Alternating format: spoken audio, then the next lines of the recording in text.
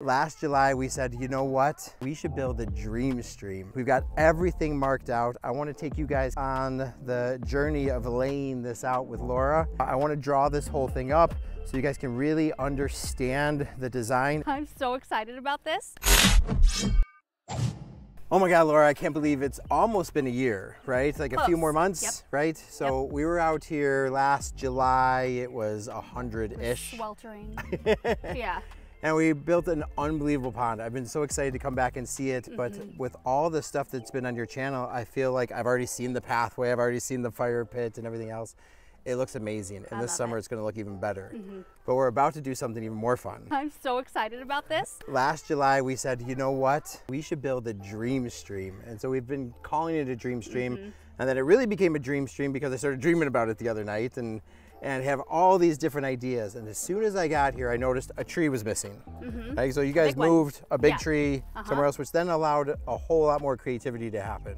We've got everything marked out. I want to take you guys kind of on the journey of laying this out with Laura. Talk about some of the bridges, talk about why we're making it so wide in certain areas, talk about maybe some of the fun things that we can do when we make a stream wide. And then also talk about some ideas that you're going to be joining us with in, I think it's July 20th or something, right? Yes. Pond tour. Yes. So we have a pond tour, and you're going to come see some of the most amazing backyards, which is kind of dangerous. Because I'll have a list. Yeah. I'm going to start a list of everything I love. Yeah, that's the whole point of it, is to inspire, educate, and kind of motivate people to do this in their backyard.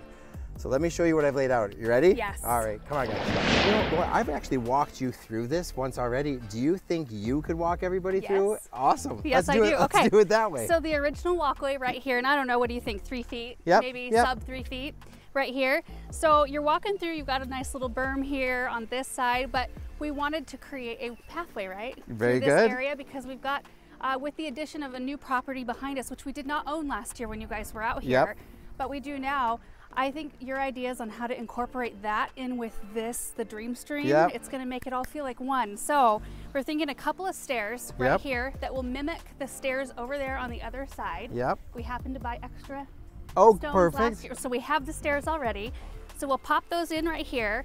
So you'll come up here, we'll kind of do a soft turn right through here, and the pathway will gradually drop down right in this area. And if you can see these two paint lines right here, this is a bridge. A low profile bridge.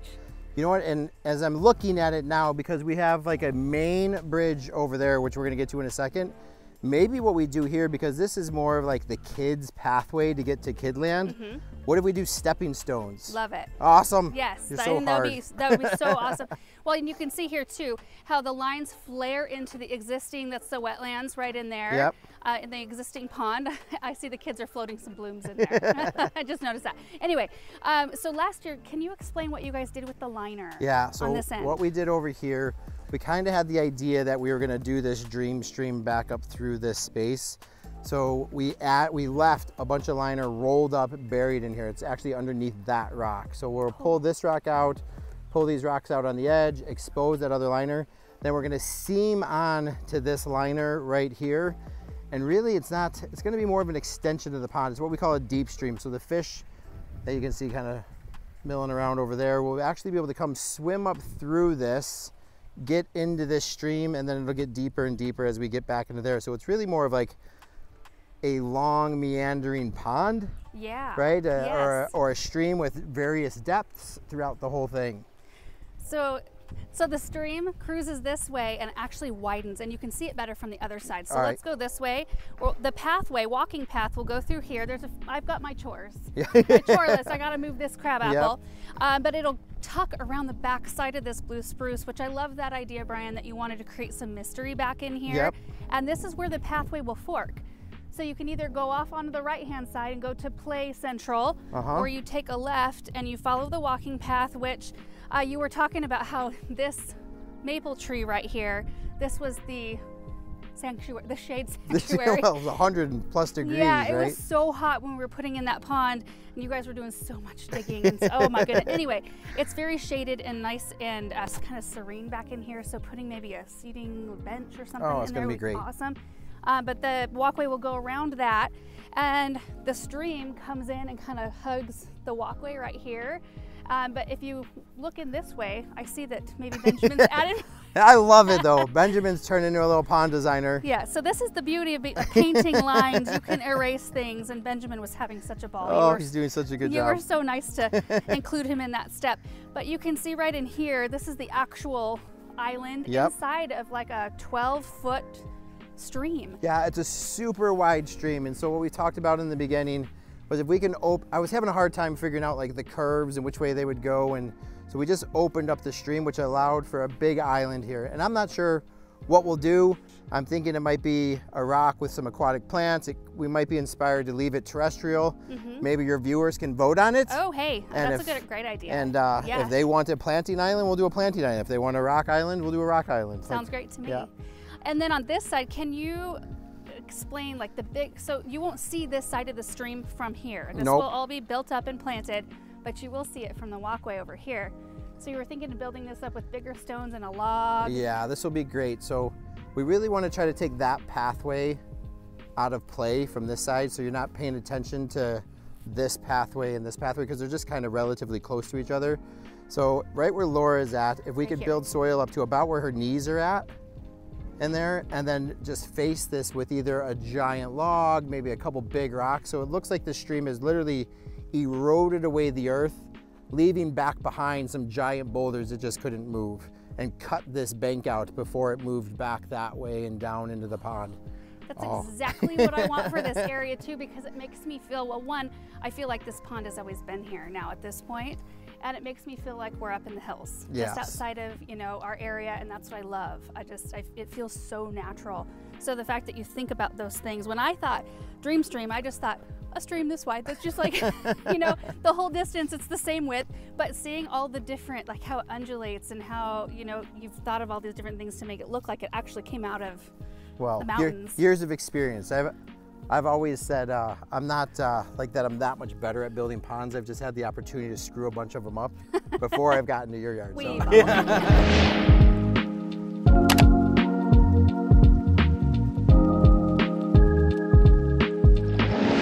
So, okay, we were right over here with the walkway. Back to the walkway. So we're cruising on the walkway, and then you can see right here, it goes back over the stream. It's quite wide right here too, like, I don't know, 7 feet or so. And so this one will be, that one will be stepping stones through the water, and this one will be a low profile bridge. We'll either do a big stone slab or build something flat out of wood, but not like a big curved bridge. Yeah, I like that. So if you look this direction, this is the way the water, this is upstream. This is the way the water will go. And you can see right in here, there'll be a low drop, like a low waterfall, just to create some movement, because if you look straight in front of me, that's where the Hartley is. And so there's gonna be another walkway that opens up right where Colleen and Chris are, right there. There'll be another walkway, the hose won't be there, but you'll be able to see this right here. You'll see that drop, perfect. So Brian is standing straight. There's the entrance, pathway, waterfall. All the way to a waterfall over here. Yeah, and I think that's gonna be so nice, because having that little bit of movement and the interest from the corner of the bridge, which you will see, it will make you wanna come back here. You wanna be like, what the heck is back there? I need to go check that out. Oh my gosh, you should be a pond builder. Oh, well, I'm learning a lot through this. I don't know that you would want me to design any ponds. But the water will continue back. You can see the line here. And then this is gonna be kind of like, we'll see how it feels when we get to it. But there'll be a huge berm. It'll go back quite a distance because we want it to look like the berms in this area were all naturally built up. So what are you thinking, Mike? 4 feet high. I just want it to be taller than the other one. So 4 feet. So 4 feet, like up in here. Yeah, and so there'll be another waterfall right here, which will create more movement. And you can see it from what's the angle? Yes, 170 degrees is my magic number. So you'll be able to see it from a good portion of this area. And then right to the right-hand side, this area will also have some bermage. Well, Laura, I think the best part about this, like, the stream is gonna look amazing. We're gonna bring back the dream team to build all this. So the same team that was out here before. We might have a couple extra people because it's a lot of work. But this is gonna give you a lot of opportunities to do some creative plantings, like a lot. And I was just talking with Colleen in front of the pond earlier about how excited I am to work with more aquatic plants and how, I mean, just it's a whole new world for me. Yeah, so we'll make sure we create some different spots. There's even some like lilies that we can get down in that island area. So I think on one side of the island we'll go a little deeper, one side will go really shallow. I really want the whole thing to be interactive for the kids. So I picture the kids like hiking up through the stream all the time. Frogs and dragonflies, the island, like it's just gonna be great. It's gonna be brimming with energy. I love it. Well, Laura, I think you did a great job explaining the whole layout. Well, it's almost as if you've done it before. I hope I didn't miss anything. Thank you so much. Thank you, Brian. Well, I've been so excited to come out here. Laura, her husband Aaron are fantastic. Their kids are incredible. Ben was helping me mark out the whole pond. He's definitely a future pond designer in the making. And I think Laura is like right behind him. But this is gonna be fun. I wanna draw this whole thing up so you guys can really understand the design. I know it's hard to visualize it with just the paint on the ground, but the way we always lay out a pond for our customers back home in the Chicagoland area is we use marking paint because it allows them to actually feel the space.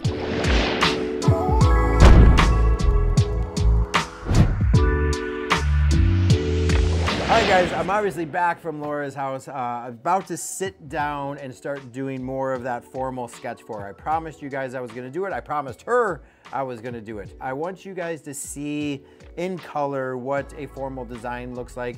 It's not something I prefer to do. As I said before, when I was out at Laura's house, what I really prefer to do is take my can of upside down marking paint and mark out the entire stream and everything else. But this one's gonna be for you to decide. Which one do you prefer to have?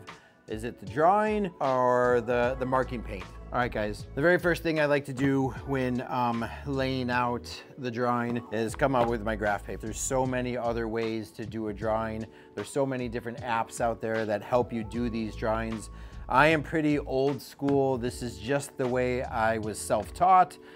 Colored pencils, some markers. For me, it's just faster to do it this way than to learn how to do it off the computer. One of the apps I do use though to help me cheat and move through things a little faster, it's this one right here called Land GPS Field and Area Measure. Here's a little bit how it works. You can type in an address up here at search. So you can type in the place you want to go, the latitude, the longitude, all that kind of stuff right down in here. I've already got that done. This is Laura's property over here. Here's where it gets a little tricky. So the hardest thing for me to do is to try to locate existing features on a giant piece of property, especially when you're talking about trees and everything else, where fences are, where all that stuff is, if you don't have something to work off of. So the first thing I did is I came over here and I know this barn right over in this area here. And so if you look at this, I can come in here, I hit add measure. This little bullseye thing will come in here. I hit plus, I can drag this thing down and it'll tell me that the outside edge of this barn is approximately 30 feet wide from top to bottom. Once I've got that, I translate that to my piece of graph paper. I love the graph paper because I can scale everything out. In this case, every quarter inch is 2 feet or an inch is 8 feet. So I'm gonna use that scale for this drawing.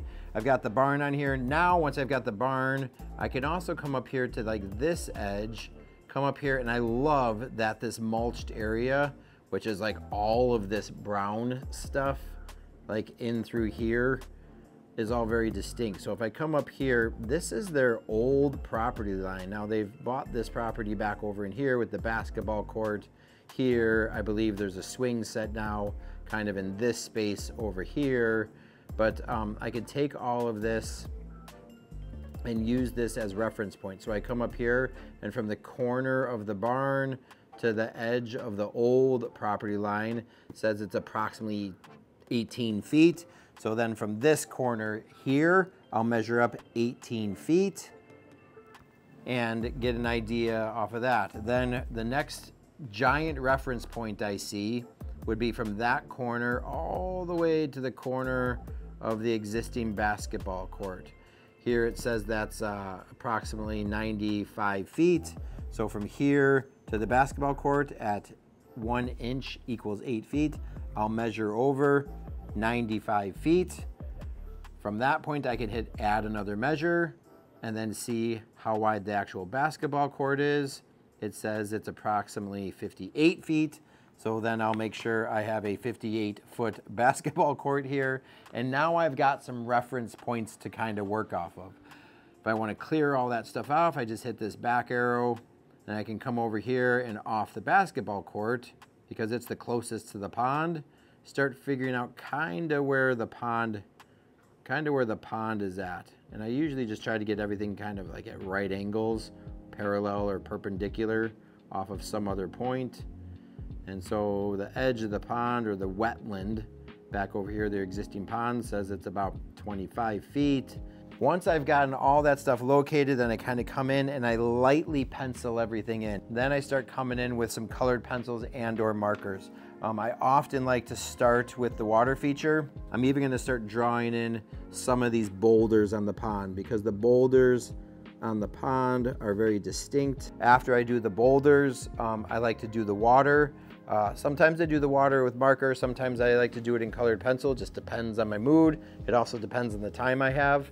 After I've gotten the boulders and like my hardscapes done, my boulders, my pathways, my patios and all that stuff colored in, then I start layering in the plants. And I like to always start with the smaller plants first and then move into the larger plants. So everything's layered just like you would see it if you were looking down from an airplane.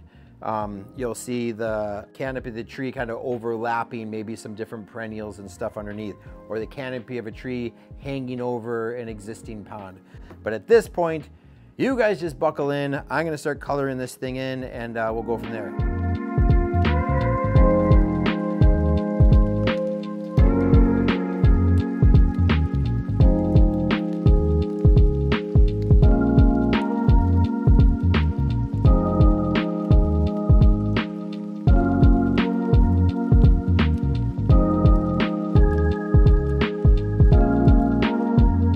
Can't wait to show you guys all this stuff. This is gonna be a fun journey. Tell me what your favorite part of this entire experience was. Thanks guys, bye.